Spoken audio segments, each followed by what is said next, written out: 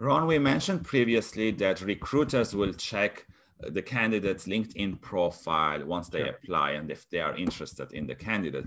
So what tips you have in terms of the headline, the profile, below the profile, about section? How can job seekers or international students or new immigrants use LinkedIn to the maximum?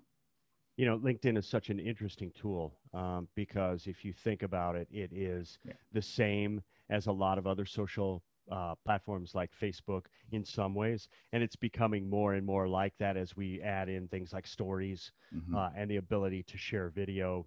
But it's also a Mm-hmm. very guarded community of Mm-hmm. professionals. And LinkedIn is incredibly, um, uh, I guess, they're always on top of that is the right way to say that. They're always making sure that people are respecting the rights of other people.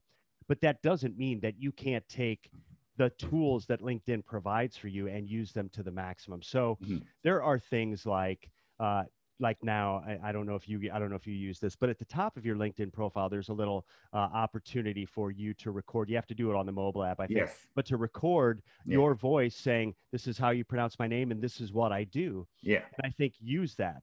Yes. They're now doing the small 30-second videos in the profile picture. Yes. Use that, Yes. but make sure that that ultimately your profile doesn't get lost in the bells and whistles. It Mm-hmm. still has to demonstrate what you do. And so often when I see a person's profile, they don't put anything in about the company. They don't put anything in their jobs about what they Mm-hmm. did.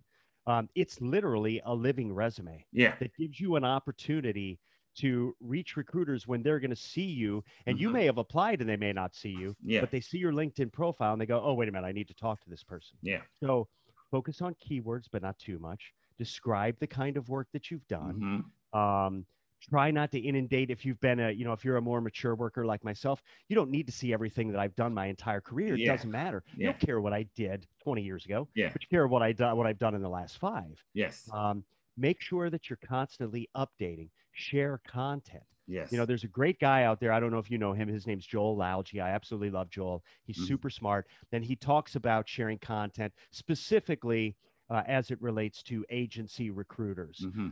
and how they need to share content to build their brand. Well, Yeah. I would argue that your personal brand is the most important thing you Yes. have. Yeah. And that by sharing content that's important to you, you may not develop a huge following, but people will at least be able to look at your content and see something about you Yeah. that might resonate with them, Yeah. right?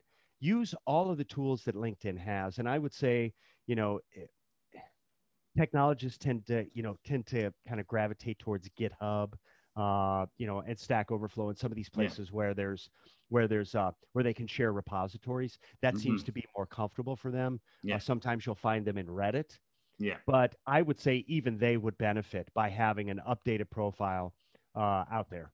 Yeah. But that when you do that, you're inherently asking the recruiter to be responsible. See, Mm-hmm. I happen to think that the big responsibility out there, and I realize this is off topic, but the big responsibility out there is on the recruiter side to Yeah. be responsible in how you message, when you message. Yeah.